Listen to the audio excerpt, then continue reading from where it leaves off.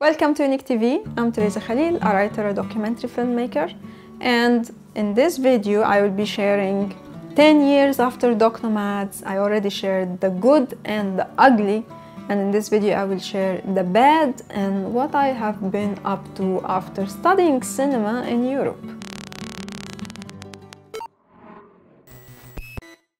Before I start, I want to answer the question I asked in the previous video, which I will link down below if you want to watch it, which I recommend that you watch it because it's the beginning of this video.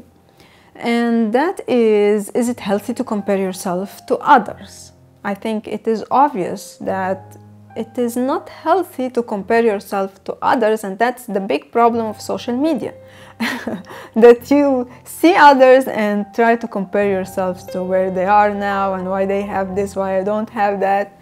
But it is good to be inspired by others, especially in the area of art and filmmaking. But you always compare yourself to yourself. How much you improved? Are you on the right way? Do you see progress? That's how it is supposed to be, even when you are studying.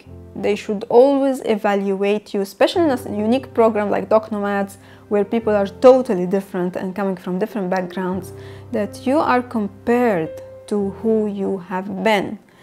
And I believe that the program could improve. I'm not aware of how it is now, so if someone is from the new generations of Docnomads, you can let me know in the comments.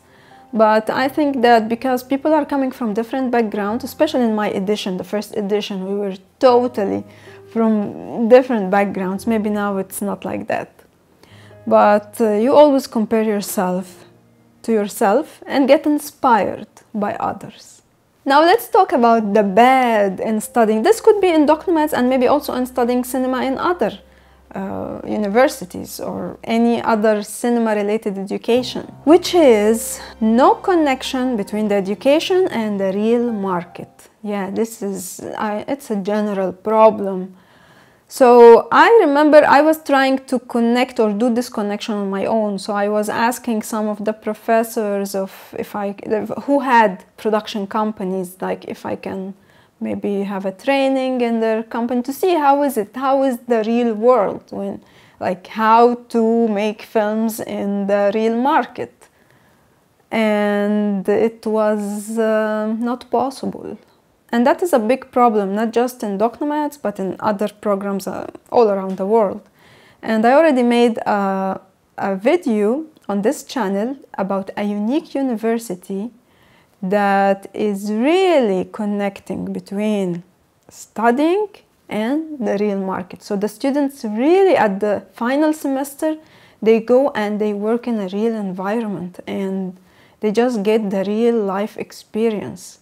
And I will leave the link in the description box. Could be also possible that the reason why there is no connection between studying documentary filmmaking and the real market is that it is difficult to have this as a source of income or as a stable job.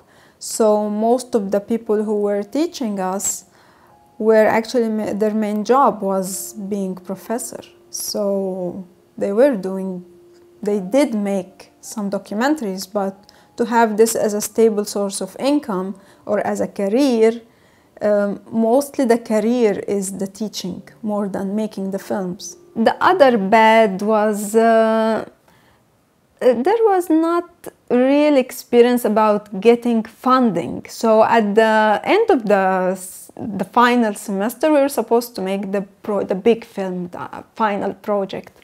And we only had 1,000 euro as a budget. And when I went to, I was thinking, okay, I want to have a cinematographer. So I went to talk to a cinematographer and I discovered that he actually charged about 300 euro per day.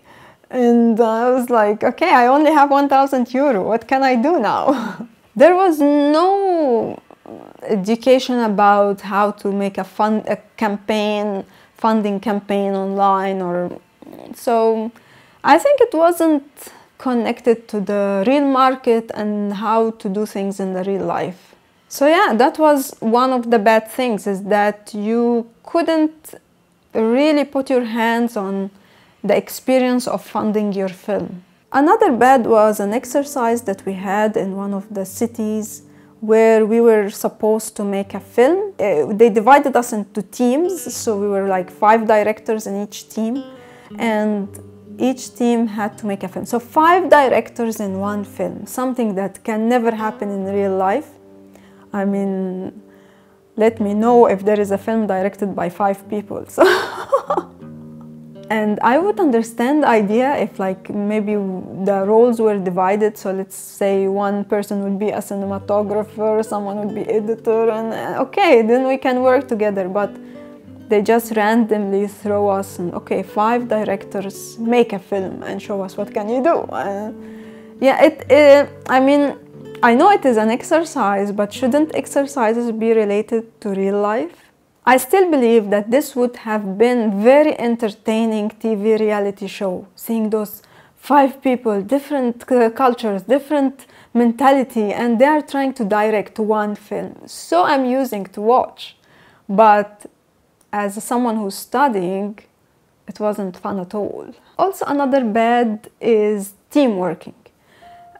When I came to study film directing, I was hoping to learn the skill of managing a team, how to work with the cinematographer, editor, color corrector, you know, how to manage all that, because you are the director. And it was possible because the universities we were traveling to, they all had local students who were studying those things. So it could have been easy to arrange such a team through one of the exercises, for example. But no, it was, I had to do this I had to take things in my own hand.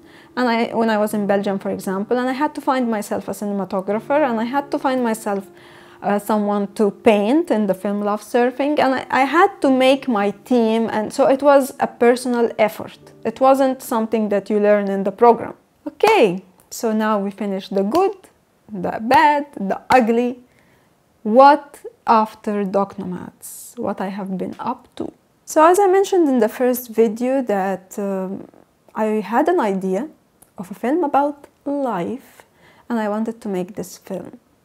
And I've been thinking about this film, writing and rewriting and consulting, chatting, researching, trying to, how can I make this film? How can I express the idea that I have? Because every time I say I want to make a film about life, people say, oh, life, what in life? Life is huge. What do you want to say about life? So finally, I'm now working on editing the film, the first film. It will be a documentary series, and it will be on this channel very soon.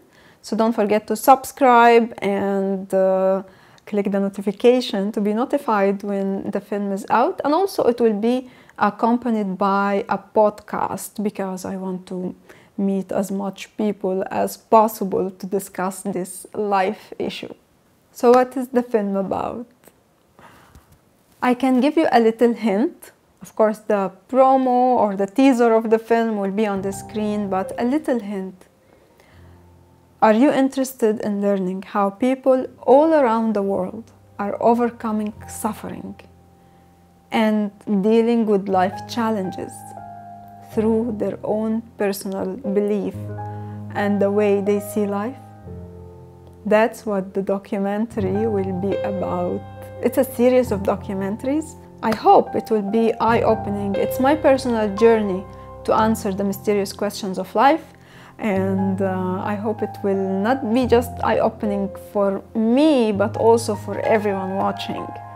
Other than that, what I have been up to since I finished Docnomads, I immediately started my content creation journey. I had a lot of ideas because, as I said, I'm a storyteller, I write stories, and I'm also interested in how to live life to the best possible way, and that is my Arabic channel, Fukaira, and also in this channel, as you may see, I share everything that is unique, different, alternative, out of the box, because that's how progress happens. So yeah, this is what I have been doing after Docnomads. I've been creating content. And let me know, what have you been doing after Docnomads, if you were one of the Docnomads students, and if you studied cinema in general, what are you doing after your studies? That's an important issue to know. Write me in the comment below. I made few short documentaries on this channel, you can check them out. I also have courses on Skillshare. I have filming your mini first documentary, and also how to film a documentary or direct a documentary online. That's my new course. I will leave links below if you are interested. And maybe in another video I can talk about, is it worth it to study cinema?